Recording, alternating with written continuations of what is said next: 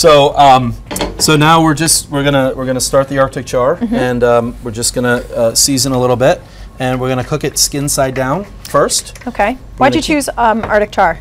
So it's just a very mild fish. So it kind of has characteristics of both salmon and trout.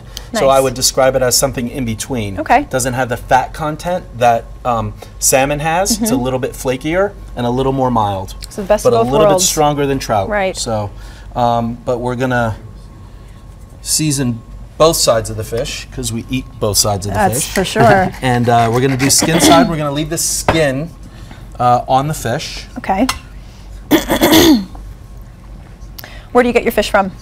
So we have a few different suppliers, but we often use Samuel and Sons. Of course, who doesn't? And if not there, I do get some of our fish directly from Hawaii, flown in, depending on the fish. Sure. And then we have a few other suppliers that we use, Nice. but mainly Samuel's and Sons. All right, so we're going to start the fish. Okay. Do you eat a lot of fish in your house?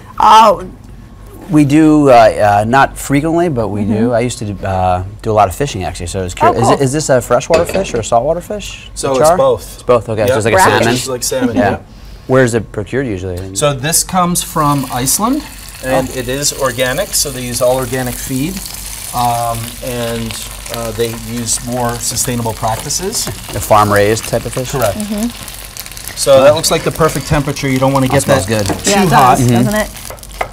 A little shallot? A little bit of shallot. So as the fish cooks, you're going to see it's going to get a little bit opaque as it comes in. When we get halfway, we're going to flip the fish, and then we're going to add a little bit of the herb combination again, so those flavors just absorb right into the fish. Okay. And we're going to baste it. We're going to add a little bit more olive oil to that. I noticed the fish isn't really curling up like it does sometimes. Is that So the that's particular? typically with, yeah, I mean, this fish, you really don't have Just an doesn't issue do with that. that. Okay. You have that when you have like striped bass, Yeah. you know, and black bass, things like that. They tend to curl up, so you would score the skin to prevent that from That's happening. convenient then Yeah. for the home cook. Yep.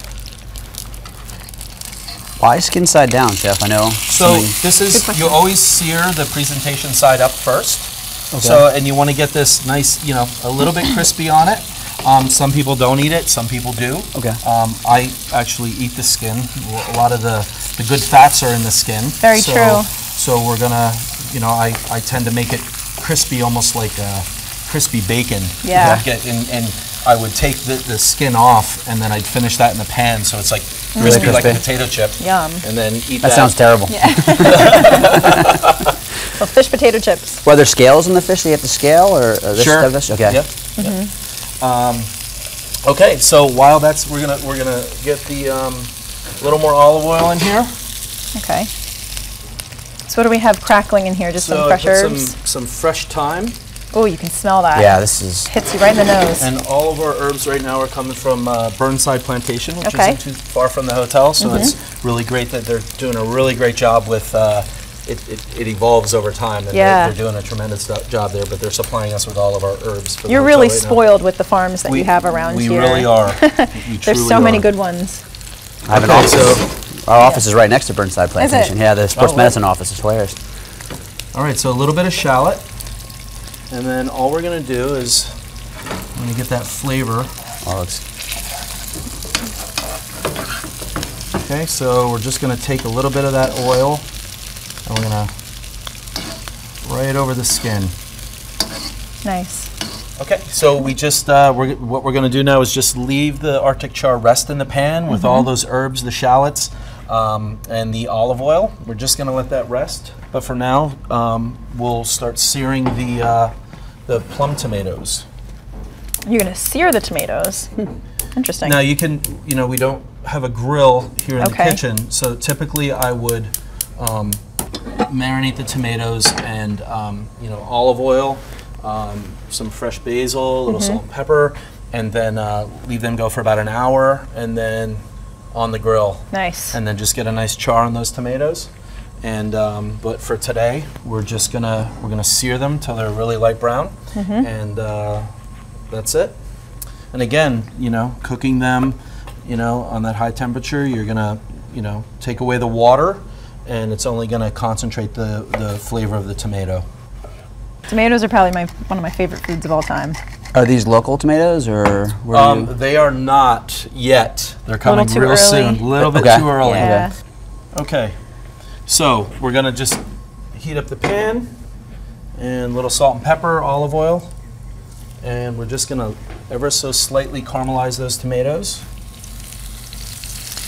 Wow. All right, so Genius. I think our tomatoes Looking pretty good. are ready to go. Let's see here. So you see how they're Oh, a sure. little Yeah. light brown, lightly caramelized. And we're just going to leave them go for about 30 more seconds on the other Okay. side. Okay. And we have our gremolata.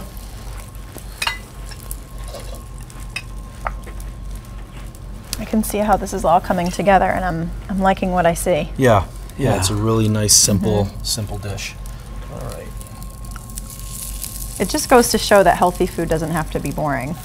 You can make a really nice light dish, and it's going to have so much interesting flavor. Absolutely.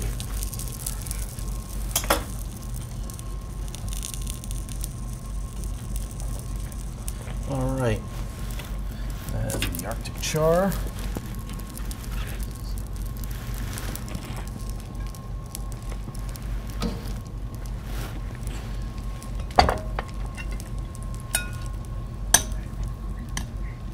How do you usually like to cook the fish? Is that going to be a little underdone It's in the gonna be center? underdone. Okay, Yeah. good. I mean, if you cook it the way you like it. That's If you how I like like it. if you like Yeah. it a little, if you like it cooked through, then cook it through. Sure. You know, that's very subjective.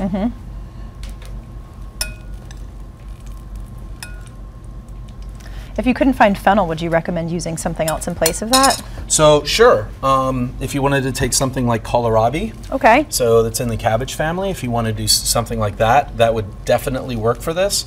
Also, not that easy to find. That's true, but local market, necessarily. like if you go to True. really local farmers markets, the Yeah. smaller farmers seem to be the ones that grow the most. Definitely. So, and it's a little bit different, but Yeah. it's not like real complex, it's very neutral. Right. And then, so you certainly could use something like that. Okay, So, cool. Yeah. And we're just going to finish it with the vinaigrette. This is perfect summer food. Yeah, very light, Yeah. very fresh.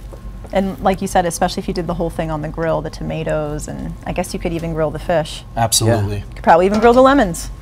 Yeah, you could. probably could. Because You who wants to certainly turn their could. oven on in August, you know? All right. Is that oregano? Yep. Nice.